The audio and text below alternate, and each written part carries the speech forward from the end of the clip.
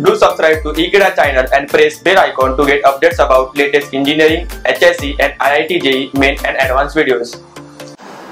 Students, today we'll solve question number 13 of JEE Mains 2015 physics paper.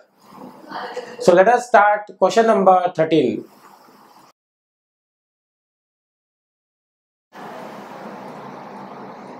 Students, let's start question number 13 of JEE Mains 2015 physics paper. The question number 13 is: a train is moving on a straight track. Train is moving on a straight track with speed 20 meters per second. It's blowing its whistle at the frequency of 1000 Hz. The percentage change in the frequency heard by the observer standing near the track. Standing near the track means it is not moving, it is stationary as the train passes him close to. So basically what happens is, there is a train which is moving along a track, a person is standing over here. Okay, so this train is moving with a speed of 20 meters per second and blowing whistle at the frequency of 1000 Hz. So we have a velocity of source and the actual frequency of the source of sound, that is 1000 Hz. As it approaches the frequency heard by the observer, that is the apparent frequency, will increase, and as the train just passes away, just recedes the observer, the frequency will drop. So while approaching and while receding, there is an increase and decrease of frequency, and you have to find the percentage change in the frequency of sound heard by the observer. So this will be the difference of the frequency, the increase minus decrease divided by the original or actual frequency into 100. This is what is the solution to this question. So let us solve this. So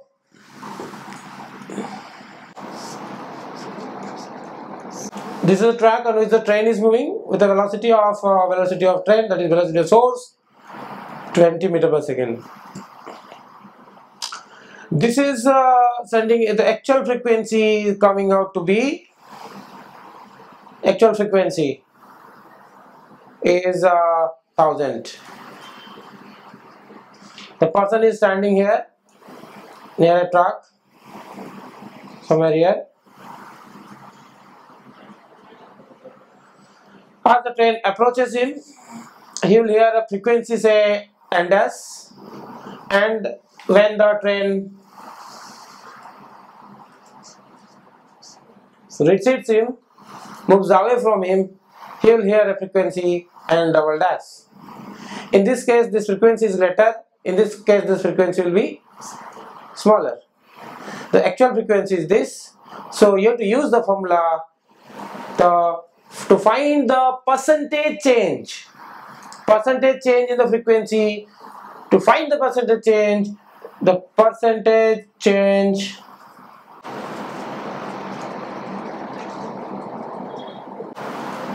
N dash minus N double dash divided by N into 100. This is how you have to solve it. So now, to find N dash, this is the case when the observer is at rest and the source is moving towards the observer. So in that case, the formula becomes N, the actual frequency, V divided by V minus Vs.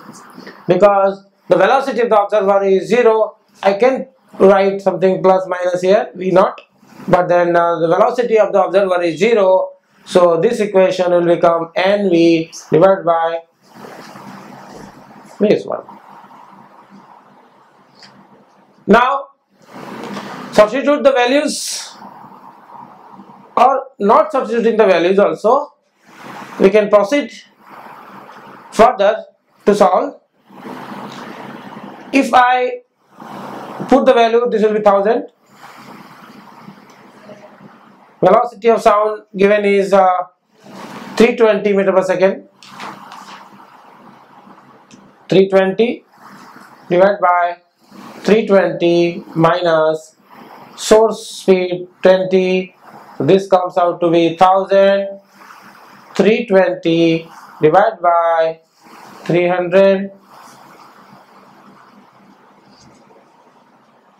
Now this is 1000 into 32 divided by 30.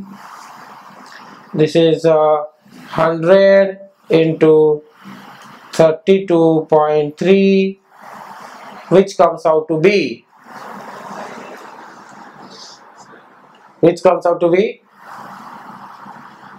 this will be nearly 3 1s 3 10s 30. So it is 10.2036, so 10 point something, 10.6 something. So so it is I'll write 10.66. So if I multiply 100, this will be 1066.67 hertz. This is the frequency of the apparent frequency heard by the observer in the first case that the train is approaching the observer. Now the change will be heard when the train moves away from the observer, and there will be a drop of frequency, that is n double dash, that will calculate. Now using the formula, n double dash is the original frequency into velocity of the speed of sound. Because the observer is at rest, so there is no velocity of the observer. Here it will be v plus vs. Because it is decreasing, so it is plus 1000, putting the value.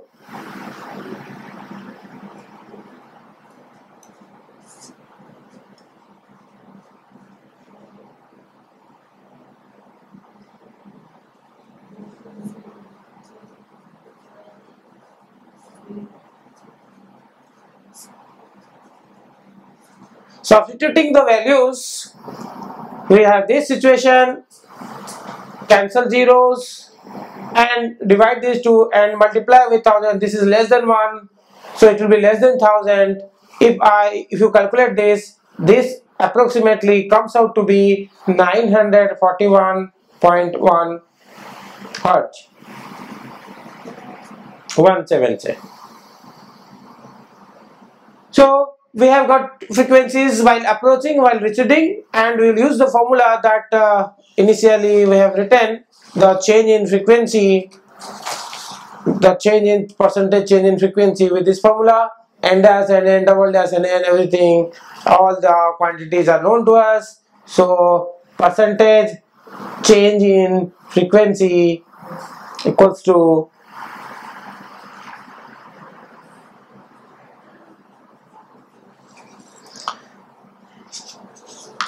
if I put the value, that comes out to be that first we got 1066.67 minus this time we got 941.17 divided by the actual frequency 1000 into 100.